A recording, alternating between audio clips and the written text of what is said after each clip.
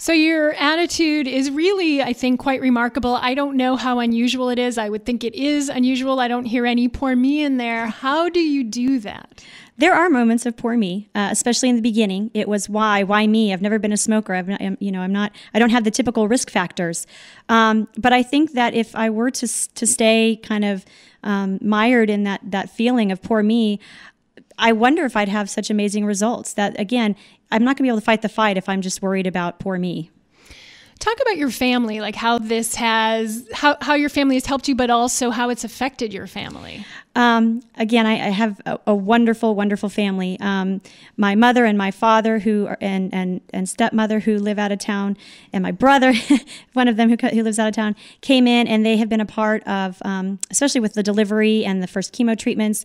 My oldest brother sends daily quotes to keep me chipper and to help me stay positive. And people are constantly sending me information. And then my in-laws as well. Again, they're role models for me of the fights that they've had to endure and been successful in. It's just been amazing.